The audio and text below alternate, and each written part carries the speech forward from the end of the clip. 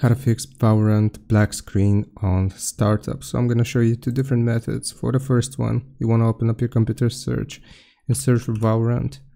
You will find the app, right click, open file location. Now you want to right click on Valorant again, show more options, and then go into properties.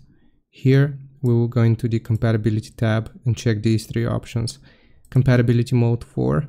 Windows 8, disable full screen optimizations and run this program as an administrator. So here we'll just click on apply, then you want to click on OK, and that is the first method. The second one, if it still doesn't work, is opening up your computer search again, searching for services. You want to click on services here.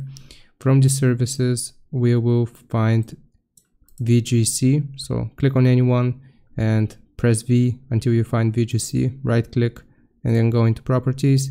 The startup type, you want to change this from manual to automatic. Then you want to click on apply, click on OK, restart your PC, and that should fix the issue.